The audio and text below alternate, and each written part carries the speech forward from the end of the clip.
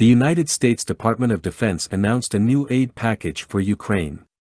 Worth $125 million, this package includes an additional high-mobility artillery rocket system, HIMARS, with associated munitions, anti-aircraft Stinger missiles, 155 mm and 105 mm artillery munitions, TOW missiles, tube-launched, optically tracked, wire-guided, Javelin, and ET-4 anti-armor systems. To date, the United States has therefore provided 17 HIMARS, high-mobility artillery rocket systems to Ukraine. Other allies also supplied 10 MLRS systems to Ukraine. Ukraine therefore currently has around 30 HIMARS. The M142 high-mobility artillery rocket system, HIMARS, can fire the Army Tactical Missile System, ATACMS, MGM-140, a family of short-range, surface-to-surface missiles developed by the United States Army. Conceived in the 1980s and deployed in the early 1990s, ATACMS was designed to provide a deep strike capability, surpassing the range of traditional artillery. Early ATACMS models reached about 165 kilometers, with later versions like Block IA and II extending to around 300 kilometers.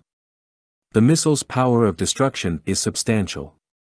It can be equipped with various types of warheads, including unitary warheads for pinpoint strikes against specific targets or submunitions that can scatter over a wide area to engage multiple targets or deny an area to the enemy.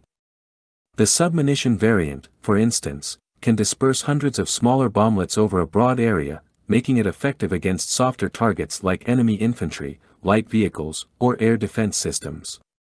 In addition to heavy weapons, the package also provides Ukraine with critical support and countermeasures against unmanned aerial systems, including laser-guided munitions.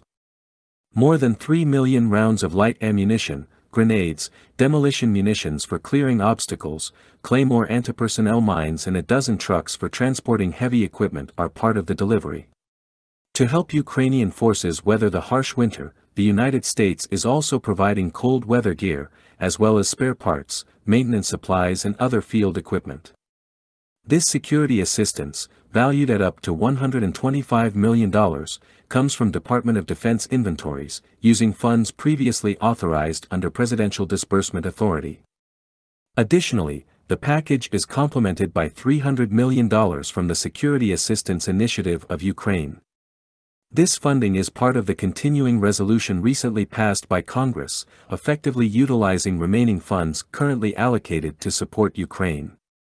This significant U.S. support for Ukraine is part of a broader commitment, which has seen the United States provide more than $24.9 billion in security assistance to Ukraine since the start of the Biden administration. Since 2014, the United States has committed more than $27 billion in security assistance to Ukraine and more than $24.2 billion since Russia's unprovoked and brutal invasion began on February 24, 2022.